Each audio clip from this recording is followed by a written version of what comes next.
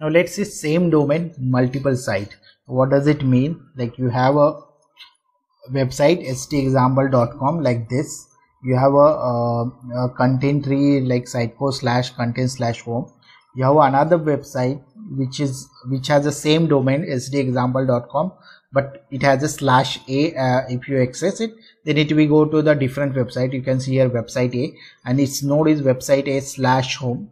Okay, so in the content tree, then you have a website B, okay, that is sdexample.com/b. then you can have a /b home. Okay, so all these can be accessed via the can be configured via the Sitecore site definition only. So you can have a 3 different sites definition file: my site, my site B, and website. And here you can use the virtual folder. Okay, so virtual folder A/A/B. Let's see in the detail how it is done. Okay, so if you go in detail of my site A and my site B, if you see here, a virtual folder allows you to create a site definition for a URL that doesn't exist on the file system. So /A/B doesn't exist in the file system. Okay, and instead only virtually, but allows you to point it to the different root and start items. So let's take an example here: my Sitecore A and my Sitecore B. Here your domain is same. Okay, both the site has the same domain, but you have a virtual path there. Okay, so that path is given here /A, if you see, for a my site, and for my site B it is /B. So whatever your domain, /A will access this site, my site A, and the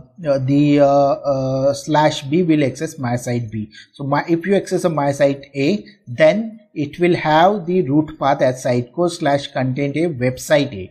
Okay, so if you have a different content here, okay, website A, whereas for my site B you have a Sitecore/content/website B. So it is a second website, so it's a different website. Okay, and both will are using the home page. So home page is inside a website A. Whatever the home page is having, that will be accessible by the my site A.